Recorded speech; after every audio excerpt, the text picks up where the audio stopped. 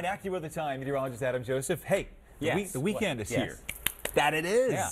And it's quiet for the most part. A little cold, but at least it's quiet. Yeah. No big rainstorms, no big snowstorms. Yes. But that changes next week. Okay.